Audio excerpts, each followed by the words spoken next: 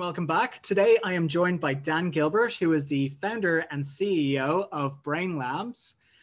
Daniel, thank you so much for taking out the time and talking today. Pleasure to be here, Dave. I remember you, Daniel, from our days at Google back in Dublin, probably what, 10 years ago at this point? Something like that, yeah. And you always seem to have like this kind of entrepreneurial spirit to begin with. You were always looking for like a little bit of a side hustle, even when you were at Google. And now as like a CEO and founder yourself, like where do you think that entrepreneurial spirit has come from? Do you know, I loved Google, but it was the lack of ability to be entrepreneurial that probably finally got me, right? Which is why I decided to leave and start Brainlabs. But my kind of entrepreneurial spirit definitely started a long time before that, like dealing in fantasy football cards in the playground, which I think graduated to Pokemon cards at some point, like whatever was the thing, Pogs and Keenies. I was always into that, that idea of generating something out of nothing. That grew up over the years into eBay businesses and this kind of thing. It was kind of a natural evolution for me. So Google was amazing, but it was always going to happen, right? Like I had to go and do something because I love it. It's the ultimate test and challenge. And what was that moment for you at Google that said like, okay, I need to go off, I need to do something like, and when you found something that you were like, this is something that I want to work on, this is something that I want to do. What was that moment for you? Do you know, it's two things. I wouldn't want to characterize it over negatively, right? But there's the kind of like downside, upside. And, in terms of the upside, like the opportunity, I definitely saw, this is going back 10 years when we were there, where we were talking to all these sophisticated advertisers, and we were talking about the power of data and automation and all the things that you could do with that. And you'd get loads of like excited nodding heads, but no ability to follow through. And that wasn't surprising because media was still being kind of traded in that kind of above the line type of paradigm where digital was this kind of add-on at the end, right? We'll buy all of this and then we'll buy some digital at the end.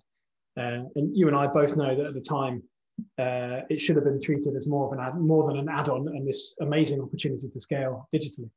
I think the flip of it for me personally was that I was working at this incredible company like it was the best place to work in the world, uncategorically at the time, right? And everyone reminded us of it. But really an incredible employer brand with amazing people working on exciting projects and being well paid and effectively working with your mates. And I knew that I had to do something else when that wasn't quite enough for me. So I knew it wasn't them; it was definitely me. It wasn't like I was working at some like terrible company and I was like, oh, if only I could get into Google. Like I was there, and I was, it was still this bit of me was like, I really like this, but hey, like there's got to be more. So I kind of had that dual force, which is personal and then like opportunistic, like personal and commercial. That sort of came together pretty quickly. Like it was kind of like I got to do this. So I left, and Brainlabs was at the start, it still is a digital marketing agency, and kind of started from me at home in my attic, in my parents' attic, grown from there to about 400 people over the last 8 years, and now as history is not supposed to repeat itself, but I'm back in my attic now. So due to a bit of coronavirus, the office is closed, and I'm in an attic. Thankfully, it's now my own attic, not my parents' attic. So that's good then, because like I myself, I'm living in my girlfriend's basement right now. Yeah. So I'm like, it doesn't sound so cool. Stereotypical like 30-year-old like moving back in with parents kind of thing. So yeah, you manage someone else's parents, and you're in the basement. So I guess like I'm doing fine. It's baby steps, right? It's baby steps. One thing that you touched on there was like often like the challenge there of like you were focused on like a digital first agency, specifically at a time where for a lot of businesses like digital was still an add-on rather than a must-have, especially in regards to things like automation and programmatic, where like your agency kind of like really moved into very early on. Like what were some of the challenges that you had in like kind of telling that story and capturing like your first clients like attention to get them on board? Sure, it's interesting. Like the market caught up to a certain extent, right? So we were not facing headwinds; we had tailwinds. So it wasn't it wasn't that the journey has been without challenges, right? Like there's hundreds and millions of them, but from a kind of macroeconomic perspective, like we really have ridden a wave. Like you don't have to be, I guess, like from an investment, when you look at this from an investment thesis, like it's easy to back good management teams that are in a good market that's growing, because you'd expect that their minimum growth rate would be the market growth rate. So I think, to be humble about this, like we chose the right type of product at the right time, and that reduced the friction quite substantially. It's not that it didn't come with challenges, like you're still probably within there some brackets of clients that are still thinking in that kind of old way that you have to get around. But in general, the kind of market forces were with us, not against us. That's good, like, because I think that's one thing as well that, sometimes a lot of entrepreneurs and a lot of like founders that I talk to kind of almost forget about that, where it's like, it's not just about like the product, it's about the timing as well, where it's like, if things are moving in the right direction for you, it makes your life as an entrepreneur, as a founder, significantly easier, as you say, if you're riding that wave. And like, rather than like chasing that wave when you leave it too late. So that's probably another reason why, that point of like you leaving where you aspire to more, it makes it easier if you know that what you're working on is like the direction that things are moving in.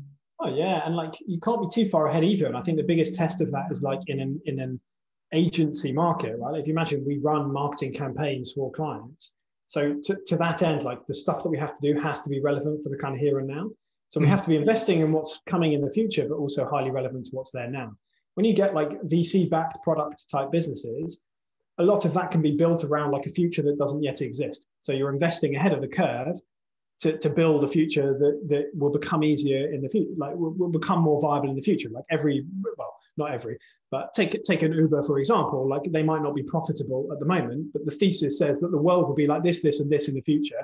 We'll have autonomous cars, a clever algorithm for ride sharing, plus, there won't be any gas expenses to pay. So we won't have the drivers, will be able to share routes, and it won't cost anything to run the cars, for example. So even if the unit economics are poor now, like we know that they'll improve over time in this future existing world, but we need to invest a load of money to be ahead of that curve. Like that's roughly how the VC like the ecosystem should work. It obviously fails in instances like we work, where the unit economics or the market is not going to change. There's not going to be a future in which the space doesn't constitute the space. That's the whole problem with it in the first instance.